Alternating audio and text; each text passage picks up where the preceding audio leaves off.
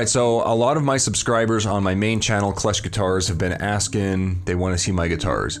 Now, the KleshGuitars channel originally started out to be a guitar channel. That's what it was meant to be. However, as you know, it turned into something completely different, and now I kind of feel weird putting guitar stuff over there because it's like a treasure hunting and travel channel. This channel here is where we're going to do the guitar stuff, I suppose. And anyway, if you guys don't know, I am a luthier by trade. I was trained in 2002 to 2003 at the Roberto Venn School of Luthery in Phoenix, Arizona. And then directly after that, I was hired into the First Act custom shop, or pro shop, or studio. They called it the Studio for Artists. It was basically just 7 luthiers in like a room, a glass encased room in this office building. You know, we were like kind of like the 7 dwarves, we used to call ourselves. We had a violin maker, and the rest of us were guitar makers. And we just basically would build guitars for different artists. Like, I mean, we made guitars for a lot of, I could name drop all day, but one important one that I should mention is Richie Sambora, because his guitar tech, when he came to the shop to work on these custom guitars that I was building for Richie, him and I were working together. The guy's name was Chris Hofschneider. He passed away in 2016. Rest in peace, Chris. Awesome guy, great friend. A little crazy, but I think we all were. But he was hilarious. Anyway, Chris and I became really good friends over these Richie Sambora guitars. And Chris worked for Michael Tobias over in Woodstock, New York. So, long story short, Chris introduced me to Michael Tobias over in Woodstock. Michael hired me as an apprentice for him. And by the way, I worked up in Boston for 1 year. That's how long the apprenticeship was. And then after that, I went directly to Woodstock, New York, and I worked with Michael and Chris for on and off for like 5-6 years, something like that. And during that time, I had my own repair shop at my apartment or my house or wherever I was living at the time. I moved like 3 or 4 times during that time period. But I always had a repair shop in my house, and I was building custom guitars out of my kitchen and out of my living room and everything. I ended up having a couple orders for guitars. I did tons of repairs, and in my opinion, doing repairs is actually a really good way to keep up your chops as a woodworker and a luthier in general. So I always had a repair shop. And I've been doing that since 2003. It is now 2020. However, in 2016, when I moved to Colorado from Pennsylvania, that's the last time I had a shop. So I actually had a full-scale guitar repair shop in West Hazleton, Pennsylvania. And when I moved to Colorado, I sold all my tools, and I've been so bored, I've been making YouTube videos. All right, so this guitar design is called the XK design. It's dirty, so don't worry. I've had this guitar hanging on the wall for a long time. I play it all the time. So it's going to be a little more beat up than the others, as you can see. It's well used, which is not a bad thing at all. It gives it some character. But that's the design right there. You can see it's kind of like a super Strat style of guitar, kind of like you'll see your Ibanez's and your Fender Stratocaster. You know, it's got the 2 horns. Very basic, except it's a little more offset. They're a little bit pointier, and then in here I actually carved the top to make this design kind of like cut out around both sides to give it that kind of look. When you tilt it, you can kind of tell more what shape it is, right? So as you can tell, possibly this is an 8-string guitar. This thing is made for playing metal music. That's what the peg head looks like from a distance. We'll get it down on the bench to take a closer look. And let me go ahead and flip it over while we have a good view of it. Alright, so there's the back of it. Nice deep belly cut right there. That's what that's called, because that's where your belly goes.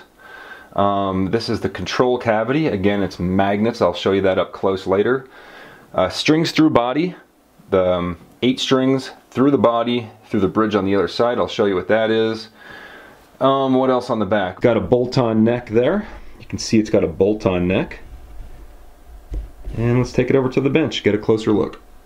Alright, so for the hardware, we have this is called a Hipshot bridge. A company called Hipshot makes it. And when I built this guitar, This is a prototype 8-string electric guitar. When I built this guitar, there were no other 8-string electric guitars in production anywhere. So I had to actually have this company, Hipshot, custom make this bridge for me, along with a few others, because I was building a few of these. And they came through. I mean, Hipshot bridges are awesome. They don't move. They're not like, they don't have a tremolo or whammy bar or anything. They stay right there. They don't move. So this guitar stays in tune.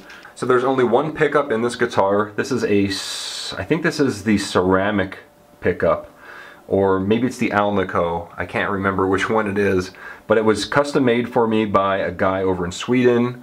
Johan Lundgren made this for me in his shop for Lundgren pickups. So he had to custom make that pickup for me as well.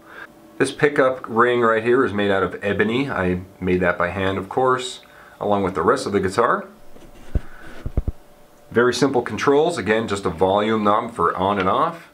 From this angle, you can really see the way that this thing is cut out. It's shaped like it's got that comfort carve, or whatever you want to call it there. I did carve it all the way down here, so when you have your arm resting on it, it's got that natural curve right there. This thing has a super wide ebony fretboard. I think it's 2.5 inches down here, I think. And I can't remember the exact string spacing or anything. I built this thing in 2006, so it's been a while. I don't remember the exact specs, but I have everything written down in the certificate. So at this point in building guitars, I have started to put mother of pearl inlays in the side markers here. Again, I have no position markers in the fretboard. I thought it looked cooler just being completely black like that. The logo is a lot closer to what it's supposed to look like. Let me zoom in a bit. And that is, again, it's a piece of curly maple inlaid into a bit thicker of a ebony head cap there. By the way, this ebony is actually Macassar ebony. So it's hard to see, but it's got like stripes in it. It's kind of wore down. You can see all the marks from when I've been playing it, but down here you can kind of see there's a brown stripe. It's got like cool stripes and stuff through it.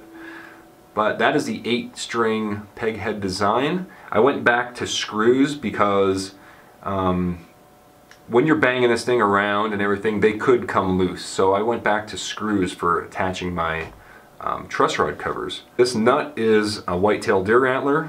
A lot of my guitars are whitetail deer antler. And on the back it just says XK-8 prototype. And that's it, man. That is the XK design 8-string. Alright, so how does it sound with this Lundgren? I think this is the ceramic pickup. I made a few of these guitars. I sold them though. And I honestly, unless I took it apart, I wouldn't know if this is the ceramic or the Alnico pickup. But you get an idea what it sounds like here. So basically, first of all, it's tuned. This bottom string is an F sharp. Then it goes to B, E, A, D, G, B, E. So it's tuned from these 6 top strings here are standard E, and then B and low F sharp. So you can play this thing like a regular 6-string guitar if you just use these top 6 strings, right? Or you can use it for what it's made for, play some metal and use your lower strings, right?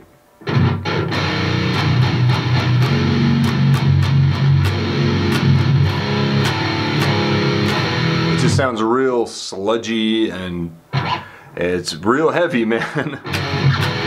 So I know I don't have this set up for recording or anything, I'm just using the microphone on the camera here, but you can kind of get an idea of how it sounds.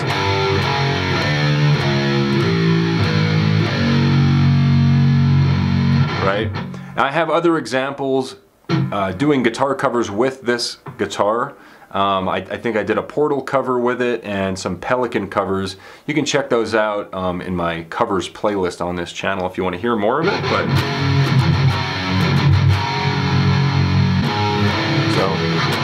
so you get an idea of what it sounds like. Hope you guys enjoyed this video of this Klesh custom guitar. If you liked it, please hit the thumbs up button. Let me know you're here by leaving a comment. And if you'd like to see more videos like this, check out my playlist. I have a few of my other custom guitars. I'm making videos for them. And subscribe, and I'll see you on the next video. Wow.